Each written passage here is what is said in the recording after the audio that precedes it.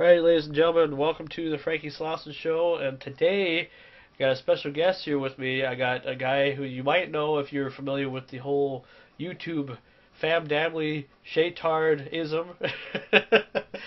Well, we got the guy, yeah, we got the guy who's, well, we'll say the leader of the famdam nation anyway, Mr. Carl Olinselot here. And, sorry for the bad quality here, because I think, you kind of blur it out a little bit, but that's okay. I can hear you just fine. Yeah, it's all good. Who cares? Nobody wants to see my ugly mug anyway. They just want to ask questions about my wife, and they want to know about. I have no idea what you're going to even ask me today. So I'm excited. Well, I hope you are, and yeah, I mean it's just a thrill for me to be able to do this with you because I've been a fan of yours for quite a while. And I watch pretty much just about every famdamly video that you've put out, so it's an honor. Cool. All right. Thank you. Yeah, it's my pleasure. Hey, no problem. So we'll start with the first question, and we'll just kind of. I got like 13 questions here that I want to ask you, and if you have any other questions, you can feel free to fill in if you want. It's up to you. Okay, I got one question real quick. Am I the first interview? After your interview with Diamond Dallas Page, am I the next one? Actually, I interviewed Diamond Dallas Page way back in 2006. So. You're supposed to say yes. Oh man! Well, and that, yeah, you know the Diamond Dallas Page, yeah.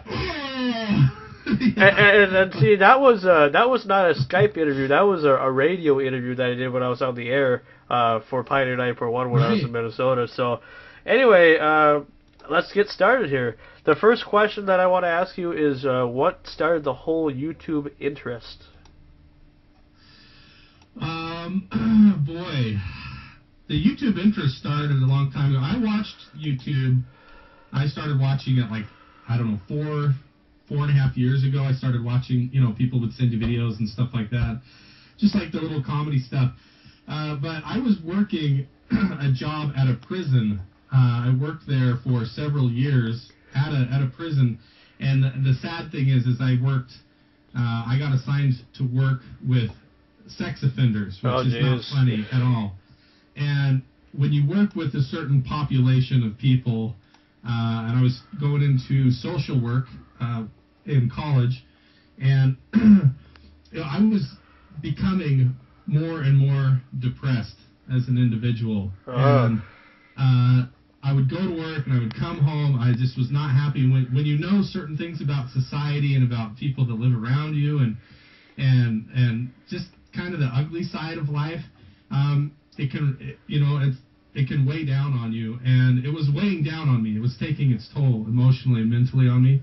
And YouTube ended up being one of those outlets for me to explore kind of a bigger world, like where people are having a great time and making friends and getting out and taking their camera and going and doing fun things with their families and stuff like that. So I asked for a video camera for my birthday, and my wife got me a flip cam like 2 years ago, and we started going out and doing fun stuff. And next thing I know, I'm not working in the prison environment anymore, and we're doing all kinds of cool stuff. And yeah, so that's kind of how we got started in YouTube, was just as a reason to get out and do things as a family, and the camera and YouTube was a good excuse to push us out the door and going and doing fun stuff with our kids rather than just being stuck in the regular grind. Oh no, that's cool. I think it's kind of interesting that you take the time to even just to do videos, whether they're daily videos or they're weekly videos or whatever. I think you offer a lot of different variety that most families probably wish they could offer, as far as like, if they ever wanted to do videos themselves.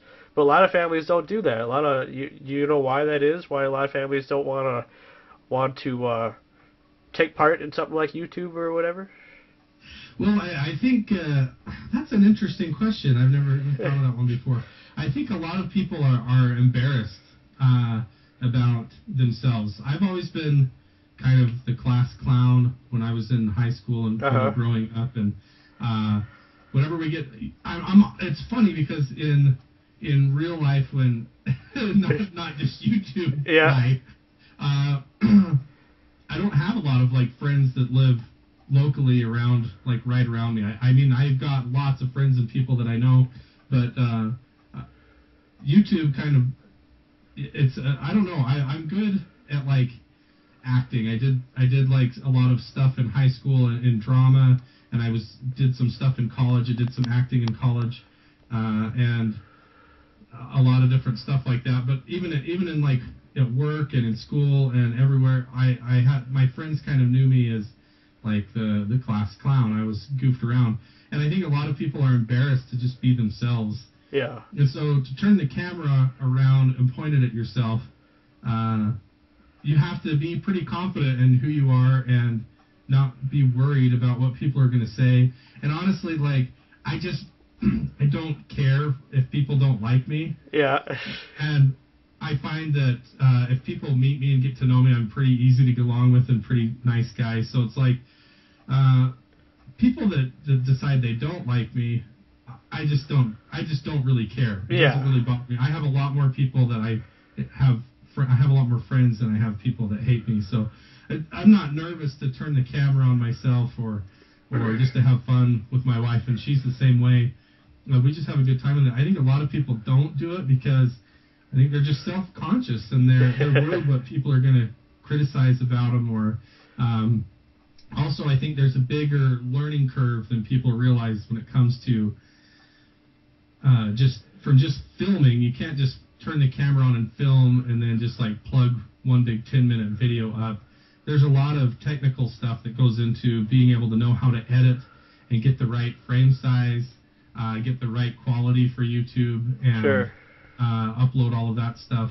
And then to get it online, I think a lot of people there's a bigger time commitment and learning curve, like knowledge that you have to gain in order to do it, especially doing daily videos where you actually edit a lot together is a lot more challenging and takes way more time than people realize. What? You know, a 10-minute vlog sometimes will take 5 hours worth of work to get it up and running and online. Well, I noticed that you've come a long way since the early days of the especially on the Family channel.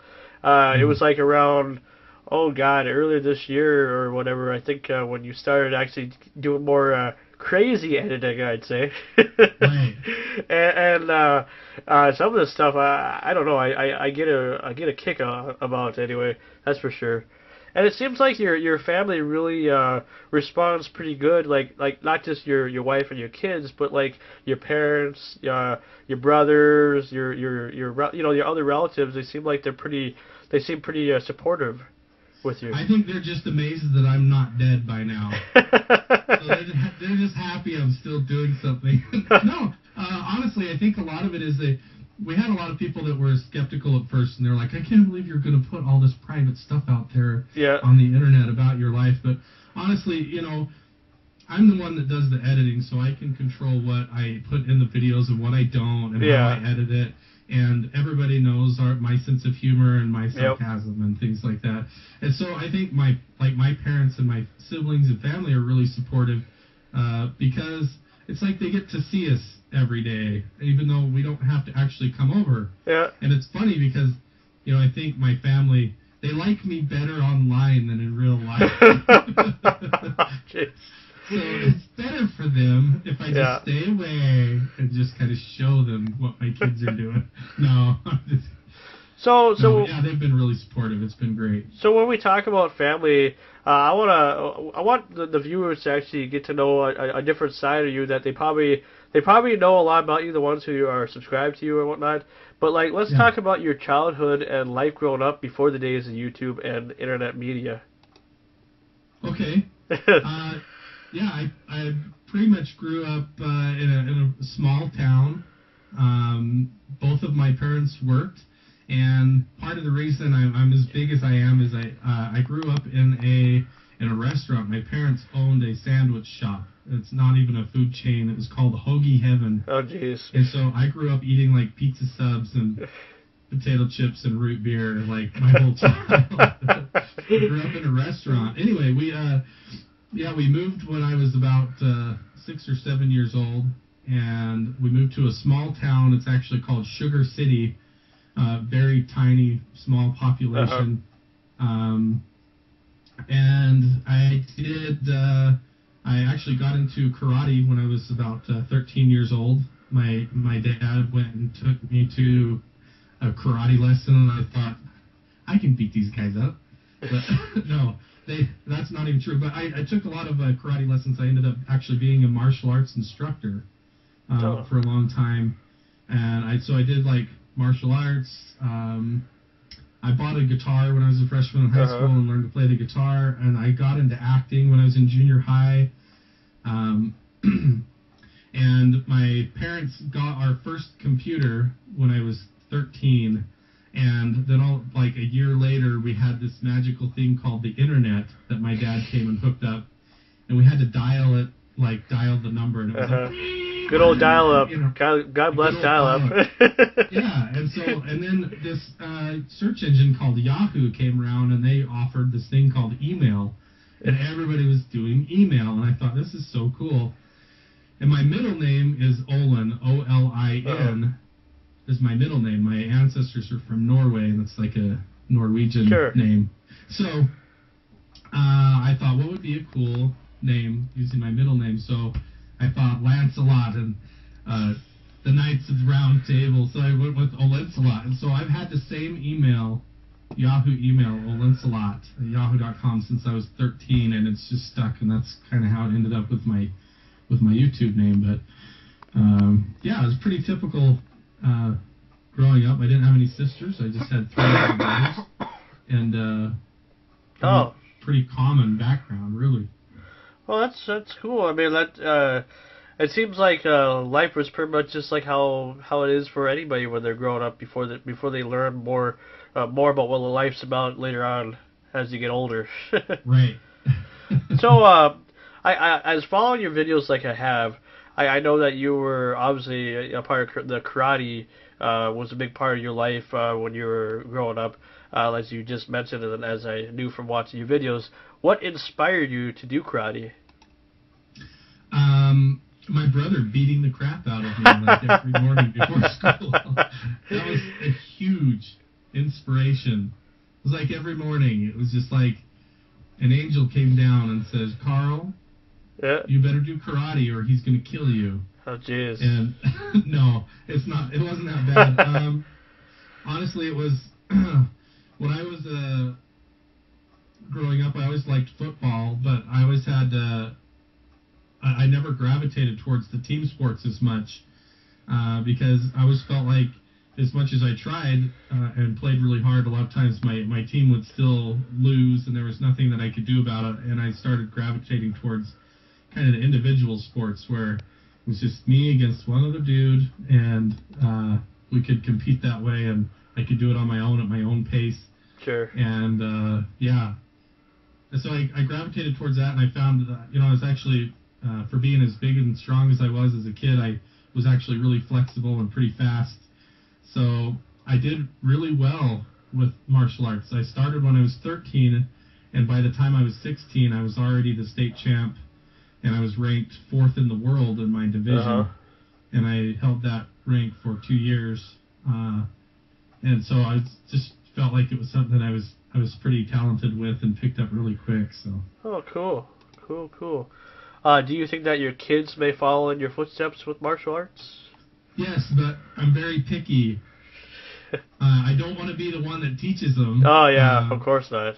I want to help them, but I definitely don't want to be the instructor because I don't want that burden. But I have a hard time finding karate dojos that I feel confident taking my kids to. I'm pretty particular about what type of gym and what type of style and what type of instructors are going to be there and their equipment and everything. So when I find the right one, I'm definitely going to give them the opportunity, but I'm not going to force them to do it. If they want to do it, I'll totally support that. Well, yeah. I noticed that one of the videos that you did, you actually went